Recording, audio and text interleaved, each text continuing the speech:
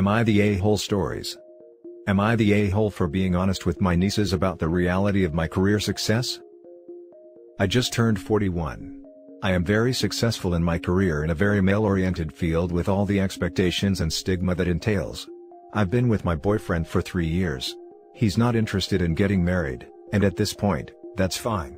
Everyone assumes this was my dream and that I'm happy, but it couldn't be further from the truth. I know there are women who live for this and want to be where I am, and I applaud them for it. It's just not me. I wanted to be a wife and mother, and have a just okay job, or even just skills so that I could support me and my kids if something happened. I was overjoyed to get married when I was 24, and the happiest day of my life was the birth of my son. He died of cancer just after he turned 1 and my husband died a year later, leaving me a widow just before my 27th birthday. I've never been close to my family for reasons that have varied over the years. I have friends, but they got their own families and lives. I had nothing, except for my career. I threw myself into work and found the ability to rise. Having a woman on their team looked good for PR, and a woman that didn't have any pesky women things was their ideal. I finally started dating my boyfriend and we aren't using protection, but I am well aware that the clock is at midnight. He is close to his family, especially his sister. My boyfriend's sister, who is stay-at-home mom of 5, has been really pushing for a mentor to her 2 daughters for years, and finally got her chance to push me into talking to them. I've never wanted to, because I'm not proud or happy of where or who I am. So, when I was finally pushed into speaking, I told them this.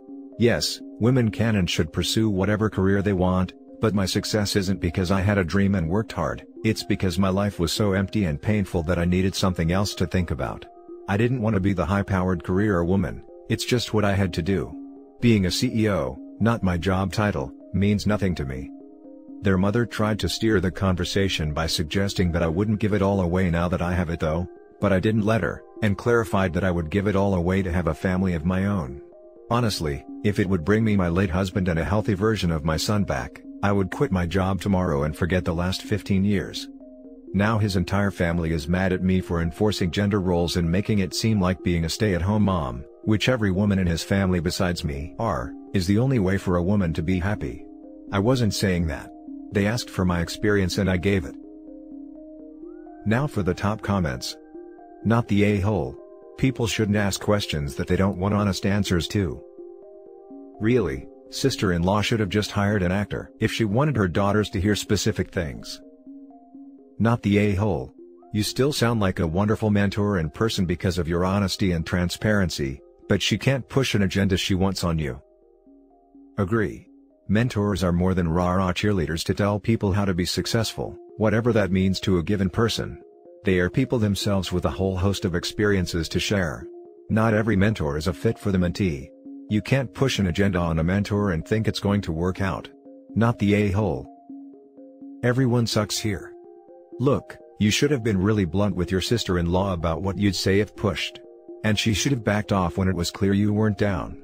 So, this is just crap all around, because neither of you acted correct. Obviously, you shouldn't have lied, but there were quite a few ways to gracefully eject yourself from this expectation, before it came to lying. It sounds like these girls have great examples of traditional gender roles being fulfilling from their family. What they wanted was to let their girls see there were other fulfilling options available as well. You weren't the right pick for that goal. I will go as far as you're the a-hole. Sister-in-law had no reason to even expect this answer. OP herself says how everyone thinks she's happy and accomplished. As a smart woman, OP should have understood what kind of mentor and inspiration sister-in-law was looking for her daughters, and OP backstabbed her when she came with an unexpected script without a warning. OP is clearly suffering, but chose to unleash her frustrations on the wrong people. It may also seem like she resents sister-in-law for having the life she wanted. Why else mention that sister-in-law has 5 kids that are not relevant to her story? Another alternative would have been to share her story, but in a more balanced way, weighing the pros and cons of both career options. Talk about the great stuff she accomplished and how many dream of that, and reassure the nieces that it's all about being able to make their own choices. Now for the next story. Am I the a-hole for leaving my mother's 50th birthday party after what she said about my girlfriend? So, for some backstory, My mom was raised very privileged by her parents and had a very luxurious lifestyle growing up, and my girlfriend has been practically living on her own ever since she turned 18 while living off metaphorical crumbs with her grandmother in her younger years. My girlfriend, 22 female, and I have been dating for over a year, and we do in fact love each other very much. My parents and my girlfriend get along, but my mom doesn't understand the mentality my girlfriend has. My mom questions her methods and sometimes doesn't like her attitude, which is straightforward, but never has any harmful intentions. My girlfriend pretty much grew up on her own without any guidance, learning everything on her own, while my mom had practically everything handed to her. My mother threw her 50th party today, and we have a few family and friends over. She's a bit tipsy at this point. She was giving a speech about everyone and how deeply each of them has impacted her life. At the very end of it, she looks at me and says, "I'm so blessed to have an amazing son, and I hope one day you meet someone and fall in love with someone as much me and your father have." Backstory: she said this for sympathy points as my father and mother have a very rough and not healthy relationship. I replied I have, and I couldn't be happier. And she replies, "Yeah, about that," and everyone starts laughing. I'm infuriated at this point and grab my stuff and leave. She texts me later that night asking why I left. I don't respond and she leaves me texts saying, "You're being a selfish butt for leaving me on my 50th. You could have at least said bye to everyone." I don't reply and I don't intend on it either. So am I the a-hole? Not the a-hole. That was totally off base for your mother to say. If you love your girlfriend and she loves you, your mom has no right to talk to you that way. That sounds like a really toxic situation, so it was brave of you to stand up for yourself and your girlfriend. Thank you. I wanted to say more, but I didn't want to ruin her birthday. I know I should have, but I was practically put on the spot and basically flighted in a fight or flight situation. Nah, I think you handled this perfectly. You did stand up for your girlfriend with your words. That is enough fight. Doing anything more would have been unnecessary. Leaving after just shows how serious you are. They don't need to like your girlfriend, but they do need to respect her. You were the bigger person here, and handled the situation really well. Not the a-hole. More people need to support their significant other in this way. I know. My ex's mom told her, the only thing she could have done worse than bring home a Jewish guy, was to bring home a racist slur against black people, you know the one. My ex said nothing. I never had any support from her. Not the a-hole. Good for you for sticking up for your girlfriend. You mom sounds like the a-hole. Don't let her tell you that alcohol was the excuse. You came to the party. I would think that would be the primary objective. Did you make a scene when you left? Good night everybody. I'm outta here, or did you just silently leave? I silently left. My blood was boiling at this point, and I would have definitely caused a scene if I stayed any longer. The next story is titled, "Am I the a-hole for kicking my boyfriend's friend out of our house?" I've got an illness which causes me to have extra painful periods. It sucks, and I lay in bed for 5 days and I'm not able to do much. I have this wonderful boyfriend. He gets my medication, he gets food, he gets extra blankets, gives me 1,000 kisses to make me feel slightly better. The most important part, he gets me tampons. Last night I was feeling very ill. I had been vomiting all day and was in no state to go to the supermarket. A friend of my BF showed up unannounced to drink a beer with him. I said that it was fine, because I was going to lay in bed anyway.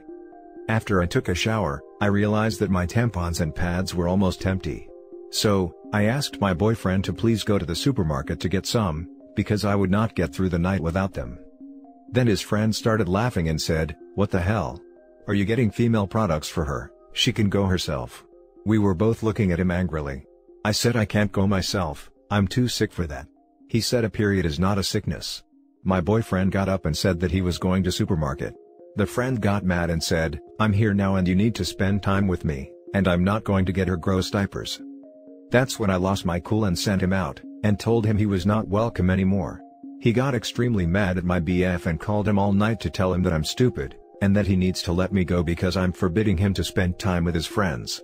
I cried all night and my boyfriend said that I was not being an a-hole, but I feel I might have overreacted by sending him away. Edit: yes, I've already been diagnosed and had 4 surgeries already, so we know the drill here. I only get 2 periods per year, so that makes it doable.